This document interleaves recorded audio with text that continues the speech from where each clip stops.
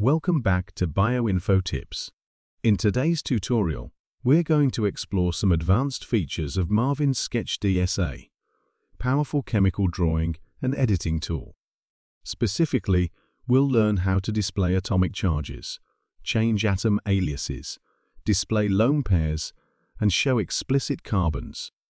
These techniques can be incredibly useful when working on chemical structures and reactions. So, without further ado, let's dive right in. Once you have Marvin Sketch DS up and running, create a new document or open an existing one. For this tutorial, we'll start from scratch. Let's start by drawing a molecule on the canvas. You can use the drawing tools to create your chemical structure. I'll draw some carbon skeleton with the oxygen and nitrogen. Now, let's add the atomic charges to oxygen and nitrogen. Let's head to the left panel and select the minus symbol and add it to oxygen and the +1 to the nitrogen.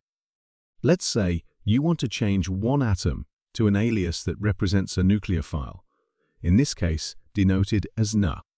Right-click on the atom and then Atom Properties.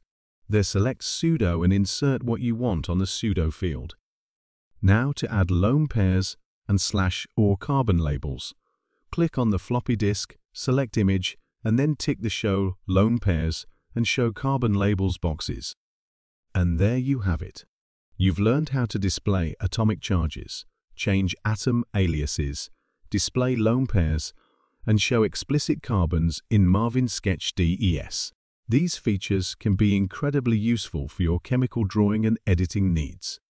If you found this tutorial helpful, please give it a thumbs up and consider subscribing to BioInfo Tips for more chemistry and science-related content. If you have any questions or suggestions for future tutorials, please leave them in the comments section below. Thanks for watching, and I'll see you in the next video.